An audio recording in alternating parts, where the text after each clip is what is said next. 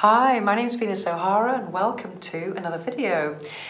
Today I'm going to talk to you about my experiences swinging. Oh my god, someone asked me if I was into swinging or these liberal clubs and stuff, and I thought I would share my experiences with that.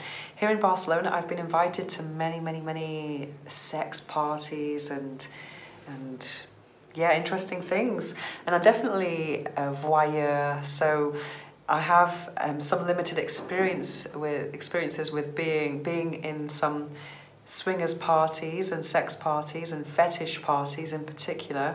Yeah, and I absolutely love watching other people get up to no good. And I remember one time, so I've been to lots of swingers clubs, and one time actually, the very first time I went to a swingers club, I went with a friend with benefits, and we ended up getting it on in this place in front of all these people, which I did not expect, because I was going just to watch. But then it ended up being something quite different. But for me, it's definitely not something I would do on a regular basis. I'm really glad that I've had the experience of going to a place like this, but it's definitely not something that turns me on at all. I think I'm too squeamish. I think about the hygiene, especially because, let's say, I remember in one place where I was, the lighting was amazing. Everyone looked great. It was kind of a warm red light. A lot of people were naked, and everyone looked pretty good actually. But then I was thinking, if you turn these lights up all of a sudden, what kind of stains would you see, I didn't really want to sit down. You don't really know what you're sitting in.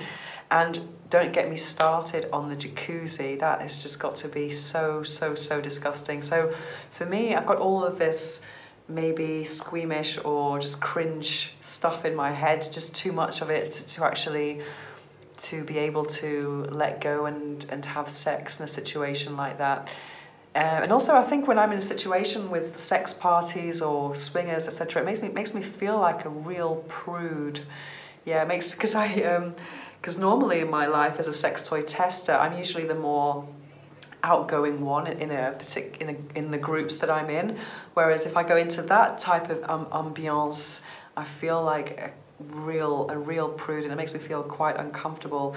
And that's really not the type of sexuality that I identify with, or the type of sexuality that I want to promote personally. I believe that sex is a sacred, energetic exchange, and I'm not really sure that I saw many sacred, energetic exchanges happening in a swingers club.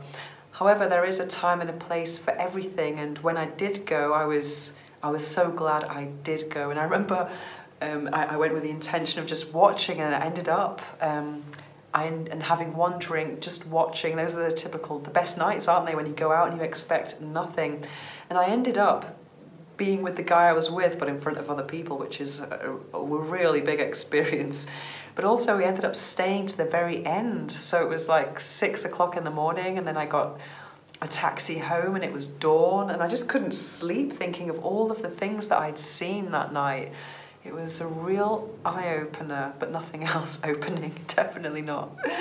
So yeah, so my advice would be, if you're interested in going to a swingers party, well, in my situation I was going with a friend, so there were no emotional boundaries to discuss beforehand. But if I was going with a partner, I think it's really important to discuss where the limits are and what you feel comfortable with or not. So that's really important. So you've got some expectations. Also, I think it's good to research the venues, because also different venues have very different clients. There's different swinging venues have very different themes and different people going. So I think it's really interesting or very important to research before, because if you go to one place, that might give you the wrong idea, because I think every swingers party is unique. Anyway, if you're thinking about swinging, I hope this is helpful. Even though I'm not a swinging convert, I'm definitely glad that I've had the experience and that I know more or less what it's about, and I've met a lot of people in the swinging community, so yeah, very interesting. And if you're thinking about swinging, I think it's very important to talk about any limitations with your partner beforehand and to research where you're thinking of going. Anyway, I hope you've enjoyed this video and see you next time.